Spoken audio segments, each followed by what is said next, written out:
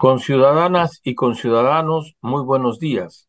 Hoy, lunes 6 de marzo del año 2023, damos lugar a la audiencia pública programada para la fecha. El Pleno del Jurado Nacional de Elecciones, integrado por 5 miembros, cuya composición la señala de modo claro y específico funciones, obligaciones y también responsabilidades, la Constitución, se encuentra reunido.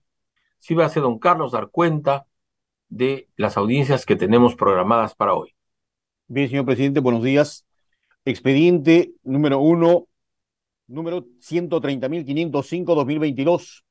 Recurso de apelación interpuesto por el personero legal titular de la organización política Movimiento Regional Agua contra la resolución jefatular número 819-2022-JN/OMPE, que sancionó la organización política por infracción de la ley de organizaciones políticas, esto es por no contar con cuenta en el sistema financiero. Por el Movimiento Regional Agua participa el abogado Daniel Ernesto Rodríguez Sánchez. El doctor Rodríguez Sánchez tiene el uso de la palabra por el lapso de 5 minutos. Adelante, señor doctor.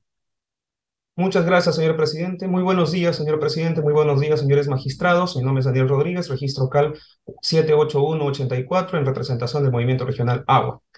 Señores magistrados, el día de hoy interponemos o venimos aquí por la interposición del recurso de apelación contra la resolución jefatural número 000-819-2022-JN/OMP de 24 de febrero del 2022, por la que se sancionó al movimiento con una multa de 5 UITs por supuestamente no contar con una cuenta en el sistema financiero.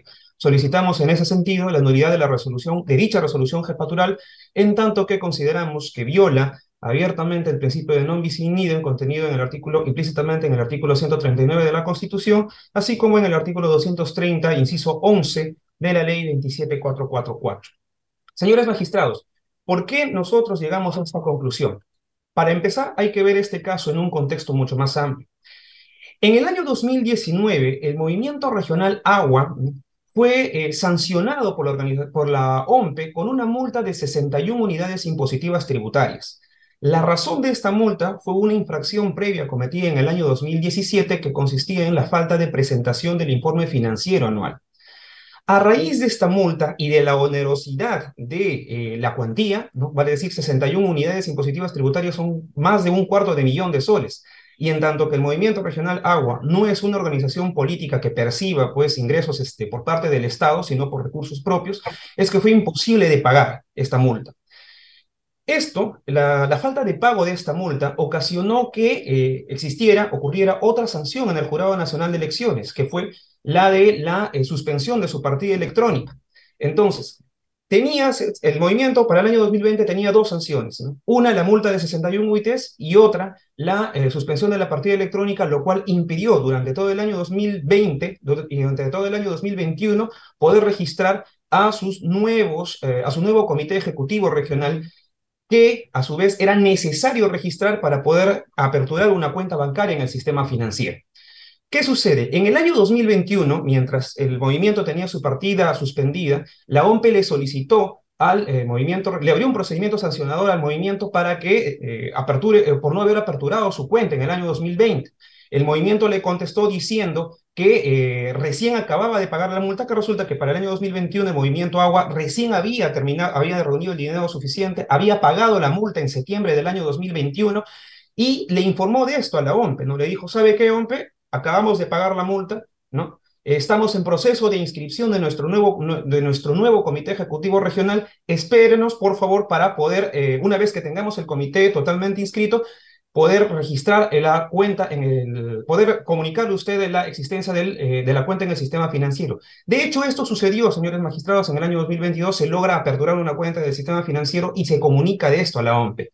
Sin embargo, la OMPE en febrero del año 2022 le impone una sanción debido al procedimiento administrativo sancionador iniciado en el año 2021, le impone la sanción de 5 UITs, a pesar de que tenía conocimiento de que durante todo el año 2020 y 2021 tenía su partida electrónica suspendida, y a pesar de que el movimiento ya le había comunicado de que se encontraba sancionado durante ese tiempo y de que pues ya estaba en proceso de apertura de una nueva cuenta bancaria. Entonces, señores magistrados, lo que observamos aquí, pues, es en la práctica una imposición de una doble sanción, en realidad, ¿no? Tenemos un mismo sujeto, que en este caso vendría a ser el Movimiento Regional Agua, ¿no? Se le apertura un nuevo procedimiento administrativo sancionador, esta vez por una supuesta infracción que en realidad, en el fondo, deriva de una sanción previa que ya había sido impuesta en el año 2019. Y es que, claro, señores magistrados, cómo se le puede pedir a una organización política aperturar una cuenta en el sistema bancario cuando durante todo ese lapso de tiempo el Movimiento Regional Agua ha venido cumpliendo una, entre comillas, condena de suspensión de partida electrónica y asimismo de imposibilidad de registrar a nuevos miembros de su plana directiva y en consecuencia de poder aperturar o realizar cualquier tipo de acto válido ante el sistema financiero nacional? Es por eso, señores magistrados, que en el fondo habría una flagrante violación al principio del non bis in idem, tal como se han señalado en los argumentos expuestos, y por ello solicitamos a su honorable magistratura la nulidad de dicha resolución y, en consecuencia, declare fundado nuestro escrito, nuestro recurso. Eso es todo, señores magistrados. Muchas gracias. Muy bien. ¿Alguna pregunta del doctor Ollarse? Ninguna, señor presidente. Muy bien. El doctor Jovian Sanginés, Presidente, por su intermedio, una adelante. pregunta al doctor Daniel. Doctor Daniel, eh, cuando usted manifiesta que habría o existe una doble sanción, significa que han habido dos actos de la autoridad, ¿no? Que ha motivado ello, que ha resultado, ¿no? Como usted dice, en una doble sanción. Al haber esta segunda decisión que suspende, digamos, al movimiento, ¿no? A la organización política, eh, ¿qué sucedió con la primera sanción? O sea, la primera sanción entiendo que estaba vigente o fueron dos decisiones paralelas, ¿no? ¿Cómo es que sube, ¿no? Una primero, digamos, en una instancia inicial, digamos, la primera sanción y hay una segunda, ¿no? Que significaría que la autoridad también en un momento conoció para que existan dos decisiones, ¿no? Quisiera un poquito que nos precise ese detalle. Muchas gracias, señor magistrado. Eh, ¿Qué sucede? Como mencionaba, en el año 2019 al Movimiento Regional Agua se le impone una sanción, producto de un procedimiento administrativo sancionador, por haber incumplido la presentación de su informe financiero anual del año 2017. Esta sanción, perdón, por este motivo, ¿no? Al Movimiento Agua se le impone una sanción, la OMPE le impone una sanción de 61 UITs de multa, más de un cuarto de millón de soles. Debido a la gravedad y a la cuantía del monto, ¿no? Entonces, el Movimiento Regional Agua no puede pagar dicha sanción durante el año 2020-2021, Doctor, ¿no? Producto de, está repitiendo producto todo su informe, doctor, está repitiéndolo. Sí, doctor, sino que entiendo que esa es la pregunta a la que está dirigida la pregunta del doctor Jovián, ¿no? ¿De dónde deriva la sanción, de dónde deriva la sanción segunda?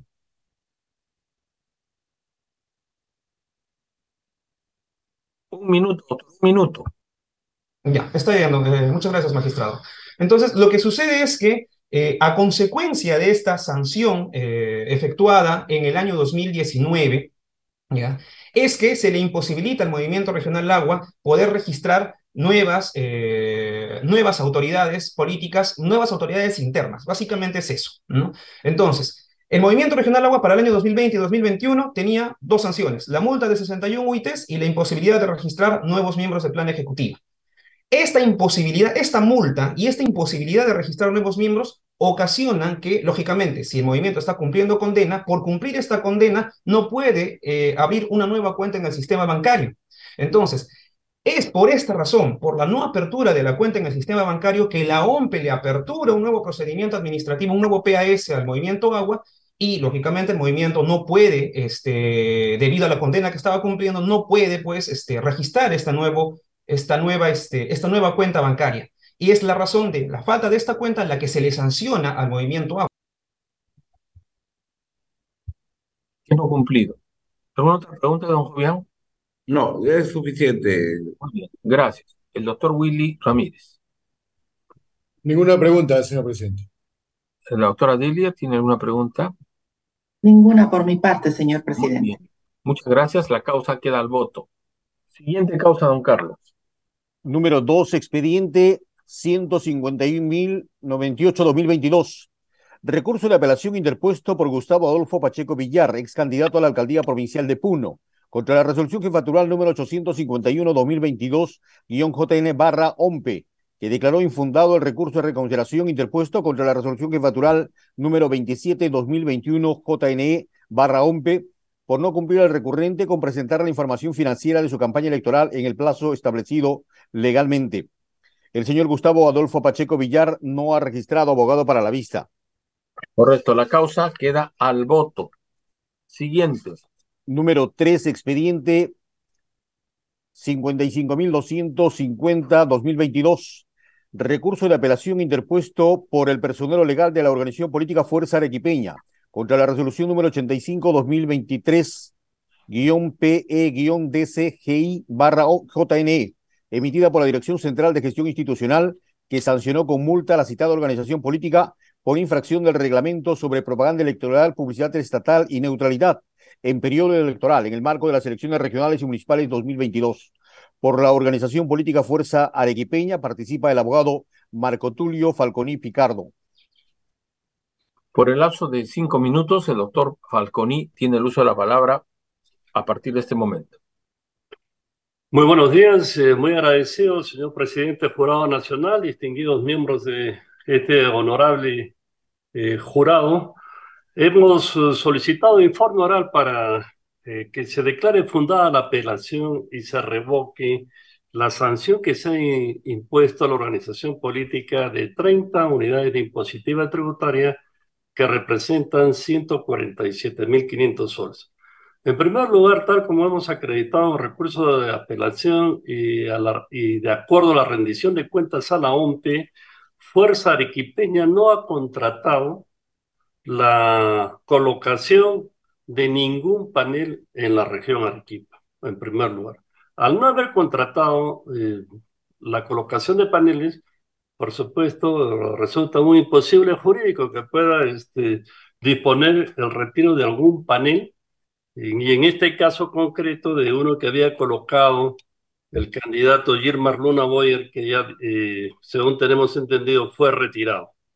Entonces, la potestad sancionadora de la administración tiene que cumplir con determinados principios que están establecidos en el artículo 248 del tubo de la ley 27.444.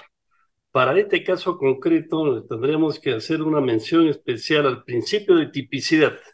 Solo constituye conducta sancionable la infracción prevista expresamente en norma con rango de ley sin admitirse interpretación extensiva o analógica. En este caso concreto, si hay un candidato que ha incumplido con en este caso concreto de Fuerza Arequipa, ha habido un candidato que ha incumplido, evidentemente a quien hay que sancionar es al candidato. La responsabilidad solidaria no está prevista ni está tipificada ni en la ley de organizaciones políticas y tampoco en el reglamento de propaganda electoral. Por lo tanto, no podría imponerse una sanción, en este caso, a la organización política. Y en el inciso octavo del artículo 48 se establece el principio de causalidad, y que expresamente dice que la responsabilidad debe recaer en quien realiza la conducta omisiva, ¿no? Que está o activa constitutiva de infracción sancionable y que nadie podrá ser sancionado por hechos cometidos por otros, que es el caso concreto. Los movimientos regionales, como usted sabe, señor presidente, no reciben financiamiento del Estado, no tienen recursos, y en este caso concreto la organización política no ha contratado ningún panel, y hemos presentado el informe de la rendición de cuentas a la OMS. En este sentido, solicitamos nuevamente, señor presidente, que se revoque la sanción porque no ha tenido ninguna participación en la organización y le hubiera sido materialmente imposible retirar el panel porque cometería un acto ilícito. ¿Por qué? Porque no había contratado y no tenía ningún acceso ni ninguna posibilidad de hacerlo. En este sentido, solicitamos, señor presidente, que se haga justicia y que por supuesto en todo caso que se hagan las investigaciones y se aplique la sanción al responsable, que en ningún caso es la organización política. Nada más de mi parte, señor presidente. Muy bien. El doctor Ollarse, ¿alguna pregunta? Ninguna, doctor. Señor presidente. Don Muchas gracias. Jovián, ¿alguna Ninguna, pregunta? ninguna presencia. Doctor Willy Ramírez, ¿alguna pregunta? Ninguna, señor presidente. La doctora Delia, ¿alguna pregunta? Ninguna, señor. Yo sí tengo una. Doctor Falconi, la organización política de su representación fue notificada para el retiro del panel y usted dice no se pudo retirar porque se hubiera cometido un ilícito al remover un bien o una propaganda o lo que fuera que no fue contratada por el partido y que es de responsabilidad del señor eh, Boyer, ¿no? Luna Bien, Boyer, Luna Boyer, correcto. Ya. Eh, ¿Eso fue comunicado a la entidad que los notificó? ¿Se deslindó? O sea, Fuerza Popular, o perdón, la organización Fuerza Arequipeña, disculpe, Fuerza Arequipeña le dijo a quien lo notificó, nada tengo que hacer con este asunto. Este es un asunto de Luna Boyer. ¿Así fue? En este caso, la fiscalización notificó de 3 paneles, ¿no? Entonces, se hicieron las gestiones, a quien se comunica es al señor Guillermo Luna para que retire el panel, porque no había otra forma de retirar, en este caso concreto, ¿no? Entonces, en el caso de Fuerza Arequipeña, le dijo a Gilmar Luna, oiga, señor Luna, usted ha colocado este panel aquí, esta observación, debe de retirarlo bajo responsabilidad. Lamentablemente, el señor Gilmar Luna no lo retiró en ese tiempo, pero lo ha retirado después. Eso es lo que ha pasado, señor presidente. Ya. Pero no se comunicó a la entidad que amenazó con la sanción. No se le dijo, yo nada tengo que hacer con este tema, yo no he ordenado, no sé quién será, etcétera. No se le dijo nada. Eso deduzco de su respuesta, porque usted no respondió directa, sino indirectamente. A quien se le comunicó fue a Luna Boyer. Muy Sí, bien, señor presidente. ya. Muchas gracias. Entonces Muchas queda la gracias. causa al voto. Muy gentil. Don Carlos, ¿qué más tenemos? Señor presidente, no hay más expedientes programados para vista. Muy bien. Vea usted lo pertinente para que quedemos, para continuar con la parte reservada de el debate de estas causas. Bien, señor presidente, Muy muchas buenos gracias. días con Permiso, todas y señores. con todos.